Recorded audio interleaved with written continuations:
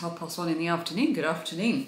It is Sunday today, and the best thing about this Sunday is we have absolutely no plans. There's no football, there's no football training, no one's got to be anywhere. Well, Lilia's at work, but that's it.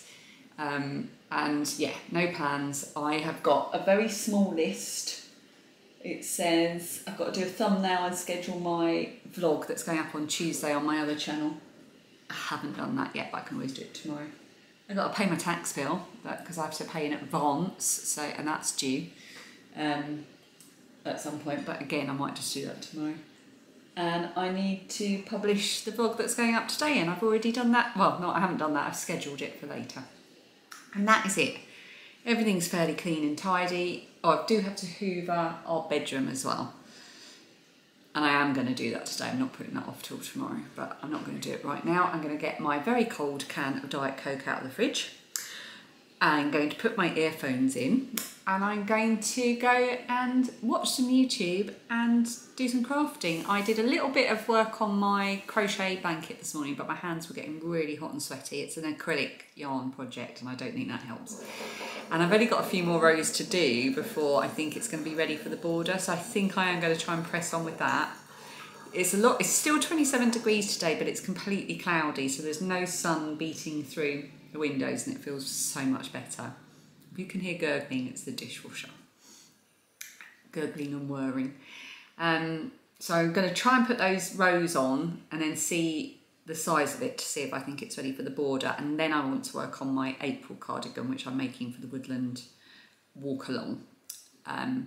So I really want to do that and not put it off, because what happens is I tend to get started on a garment and get really away with it, and then I start to second guess everything, like, am I doing it right? Have I, am I integrating the different yarn skeins right? Am I using the right needles? Am I sure the gauge is okay? Is this going to fit? Is it going to look and I just start to really question everything about it, and it puts me off working on it, where really I should just crack on with it and find out. And the more I make, and the more experience I get, the more I'll be able to answer those questions, and the more I'll be able to do. So I need to get out of my head with that.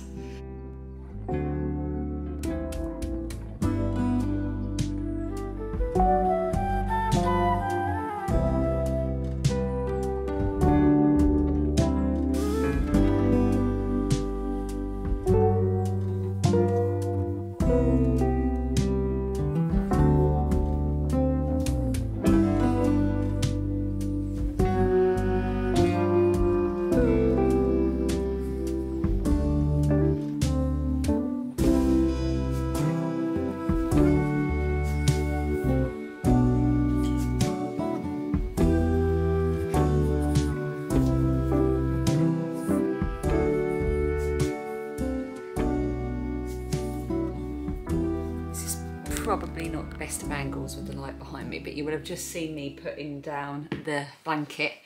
I have now completed, let's have a look. So I've got I've got 5 parts to my colour sequence, and I've worked each part 3 times. So that is 25 times 3, so it's 75 rows, I think. And I think it's the perfect size. I think if it goes any bigger, because I'm going to put the border on it as well, I think if it goes any bigger it's going to be too big.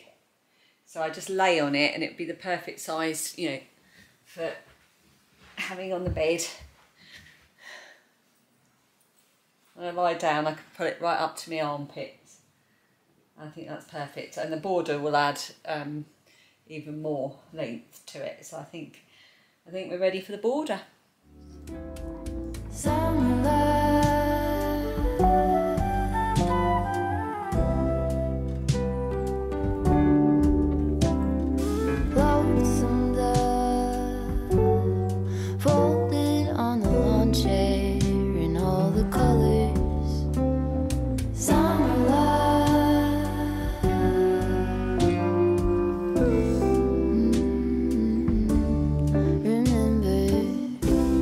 when we were getting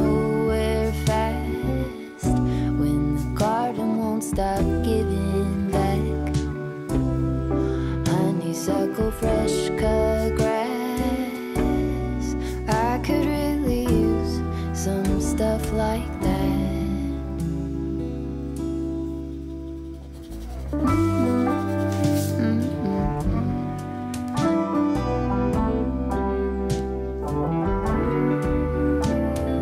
Talk to me and tell me all that you've seen, all the colors, summer love.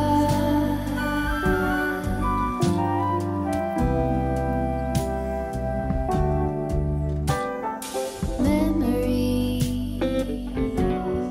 washed in every shade of green and all the colors, summer love. Right, it's just gone 5:30. I've had a good hour and a half sitting here working on my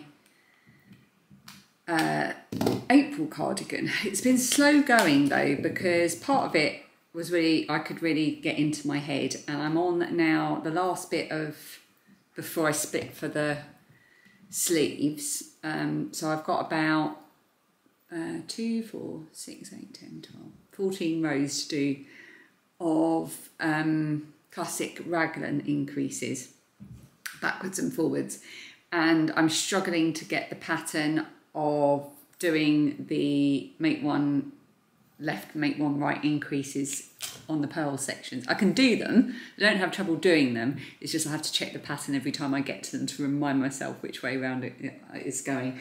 I remember I had to do that earlier on in the pattern and it did kind of click a bit, but yeah, it slowed me down a bit. But I'm now, yeah, about 12 to 14 rows away from splitting for the sleeves. So it doesn't look like I've done a great deal, but for me that's quite a lot. I'm a relatively slow knitter. I also had to rip back a bit, and because I realised that I'd mispositioned some of my increases, so I had to sort of just dip down a bit and sort that out. But I think I can't actually see where it was. I did that, so I've obviously done an okay job doing it. So I had to solve that. So yeah, that's pretty good. But I'm getting hot and sticky now, so it's the right time for me to carefully pop this away. And I've got to start cleaning down the kitchen and getting ready to prep for dinner. Just move the camera slightly so I can get the pattern that's underneath it. Yes, I wish I could sit here for hours and just do this one. Got to go and do the boring things. But I'm not feeling particularly well, I have to admit. I'm feeling a bit odd. I've drunk plenty of water, I've had plenty of fruit and veg. Oh, I've really been fancying some apple and cheese.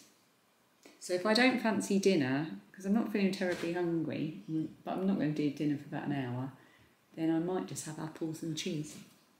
I can hear Dan coming home with Lilia. Corn, red cabbage, onion, broccoli, a tiny bit of red pepper. I forgot to put carrots in, and edamame beans. I could actually just eat pickled cabbage for the rest of my life. You need to make a pickling liquor, put it in a jar, chuck in the cabbage. Okay, it's about 7:10. Let me just move down shorts out the way. And I'm in my bedroom because around this time of evening I like to come upstairs with a cup of hot water and lemon, or hot milk, or a squash, or a frizzanti, and read my book for half an hour. I finished my book last night that I was reading, and I'll do an update on that on my other channel. And now I'm going to start this one, which was a bit of a last minute addition to my pile of books. Quite a chunky old one actually. Got it second hand from World of Books. It's set in Spain.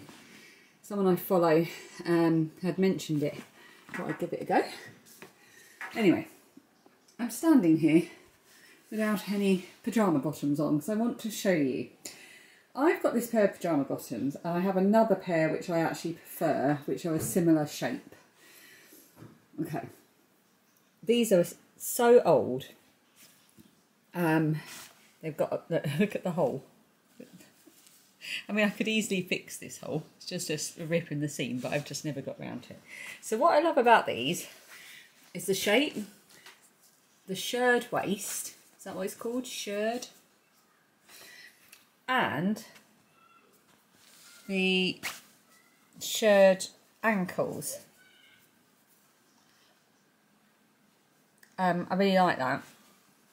I've never been able to find another pair, and I want to make myself some. So if I wanted to make my own, there must be someone watching this who's done that. Would I just turn them out inside out and sort of work out the pattern, sew them together? And then if so, how do I then know how do you know how tight to make your shirring? I suppose you just pull it, don't you? And then, anyway, any tips? If you know of a pattern that exists, or if you have made your own pattern out of an existing piece of clothing, let me know. I am a very inexperienced sewer.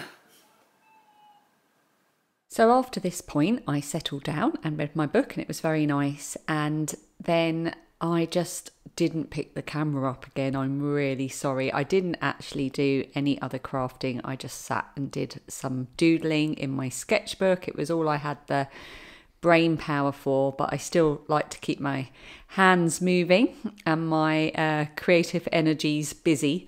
So this was the perfect way to spend my evening. So I will say goodbye and I will see you tomorrow. Thank you so much for watching.